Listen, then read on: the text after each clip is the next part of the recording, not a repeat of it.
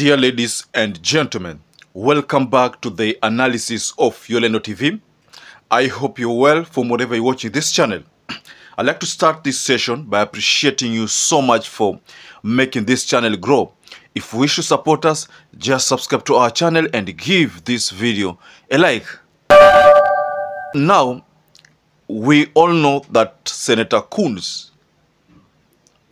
is in the country, and we are aware that he met with RAILA Odinga at a secret location. I believe you have seen several YouTubers who have done videos saying that Senator COONS is in the country and he met RAILA Odinga secretly. Kwa mara nyingine tena baada ya miezi minne unusu, Senator wa jimbo la Delaware nchini Marekani Christopher Andrew COONS yuko nchini. Safari hii akija kuangazia tena shughuli. Alikuwa na mkutano wa siri na kinara wa Azimio la Umoja One Kenya Raila Odinga kujadili mazungumzo ya maridhiano ya Odinga na Rais William Ruto. Kupitia kwa mtandao wake wa Twitter, Odinga alisema alifurahishwa na mkutano huo wa kubadilishana mawazo na COONS adhuhuri ya Jumapili. If you remember yesterday, there was a video which I shared in this channel regarding that information that surfaced about the pending visit of COONS. So that is the thing we talked about yesterday, if you remember that video, when we talked about the fear to open server. I went through comments, all comments. I went through comments, several comments, and I could tell that many people are pessimistic over this arrival of COONS, over this meeting between COONS and RAILA, and another meeting that's going to take place between COONS and Ruto. We shared some brief history of COONS being the person who played that role of handshake, and from the comment section, I could tell that nobody is interested in handshake. Commentators, 90% of the those people commented were not for the handshake, and I agree with them, because right now RAILA Odinga needs to know that Kenyans are not for the handshake.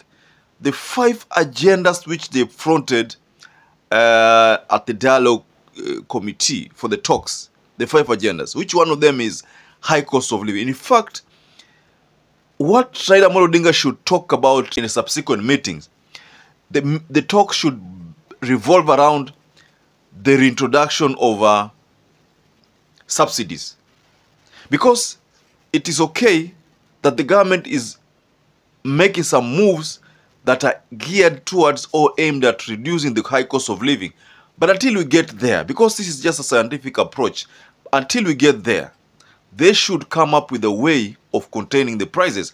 I think RAILA Odinga should base his talks on that. Of course they have met, but I still believe that they will still meet, because a meeting between RAILA and Ruto maybe will not take place soon, but a meeting between RAILA and COONS being someone like a go-between, you know, like when you have like two places and you have to cross a bridge. So COONS is a bridge in this scenario. RAILA on this side, Ruto on this side. At the center is a bridge. So bridge is Senator Chris COONS, the Delaware senator. I don't want to give you another history of COONS to tell you that he has been a senator since 2010. No. Those are things that I believe you know. But let's focus about why do we think COONS could have made this abrupt visit of Kenya. We talked about part of those details yesterday. But the biggest thing, maybe, like I said yesterday, maybe COONS still believe that he can rein in on RAILA Odinga to drop certain key points within the agenda. That cannot happen and should not happen. I remember in April there, RAILA rejected Biden's call to call off the demonstrations. He rejected it. One of the things that I think RAILA Odinga could have given as a demand from Azimio is reinstatement of those security which were withdrawn. That is condition number 1, which I think and I believe RAILA must have fronted in that discussion, because you know RAILA was on a separate meeting at the Siaya County, I believe, but then he had to cut short that meeting because of that arrival of COONS. So that's why you find that he had to go there to meet COONS and discuss over issues which were pending. So I think this time round, maybe, I don't know whether I should be pessimistic or should be optimistic, but my audience, couple of my audience are pessimistic over this. And the biggest thing that I remember hearing or reading from my audience is the issue of server. I think in the issue ambao COONS itabidi they just address. I mean, it has to be done. There is no way to it. It must be done. I remember what Matakarua said yesterday. I mean, day before yesterday. One of the things that is bedeviling William Samoei Ruto or troubling William Samoei Ruto is that recognition from Azimio that he is the president. That is what is bothering him. In fact, that is what is giving him sleepless nights. That recognition. But you see, Matakarua said that the only way, if you want us to recognize you, the only way is just open that server, let us go through the numbers, and then we shall recognize you. That was what Matakarua said. And I have a video that supports that statement. Just listen to this video. Tutamtambua wakati server itafunguliwa, tuone kura zilizokuwa.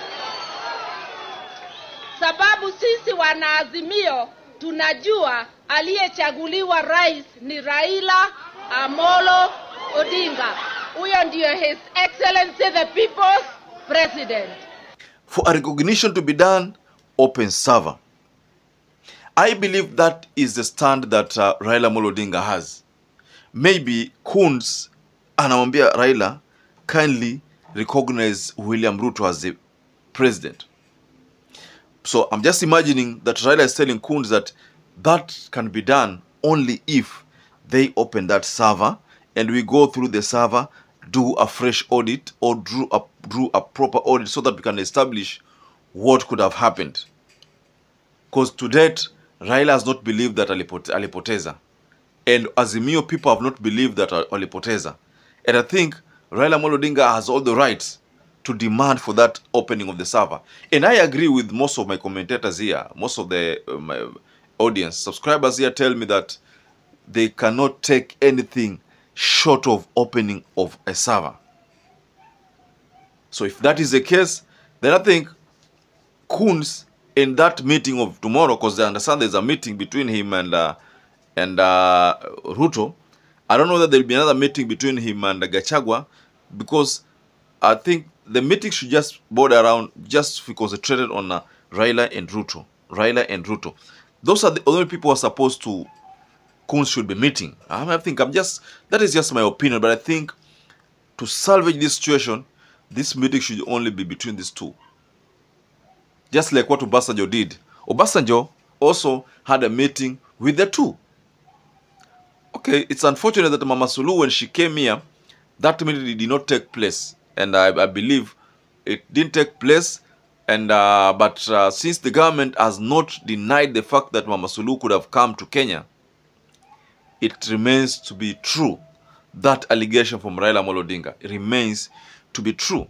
Let's just say, for example, COONS manages to convince William Ruto that now, since I've talked to your brother and it looks like this server must be audited, then I think it's good if we have it audited. So I think this is going to give a positive or rather green light to the likes of John Njoroge, because you know John Njoroge, being the ICT person of Azimio, was the first person who said that server which you were given, sio ya ukweli, we need the correct server.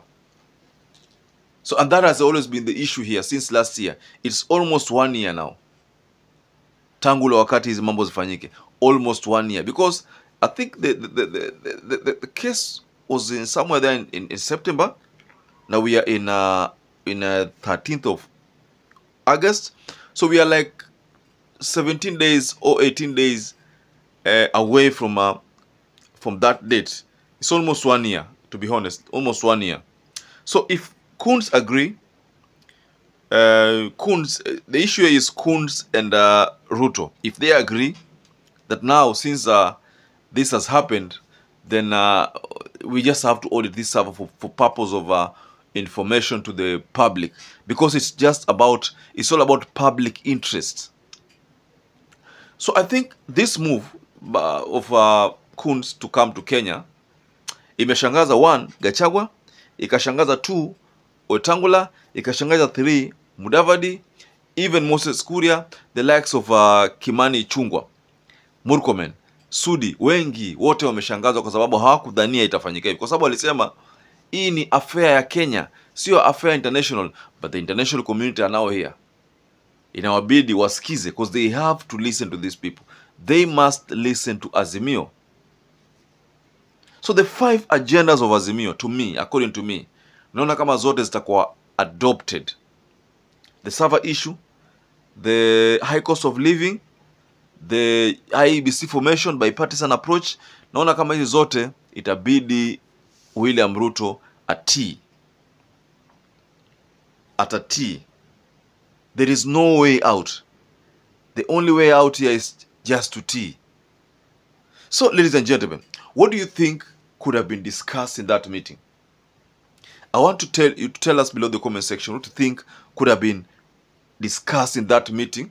What do you think COONS could have told Raila Amolo Odinga, or what do you think Raila Amolo Odinga could have told COONS? Just tell us below the comment section there, and I will respond to each and every comment. But as I'm winding up, please, if you've not subscribed to this channel, I'd like to kindly request you to subscribe to this channel, and don't forget to give this video a like, and also don't forget to hit the notification bell. It's so important if you've not done that before, so that every time I upload any video, you will always be getting notifications on your smartphone, at the top of your smartphone there, telling you that video has been shared. So ladies and gentlemen, stay safe, stay blessed until we catch up again in our next analysis.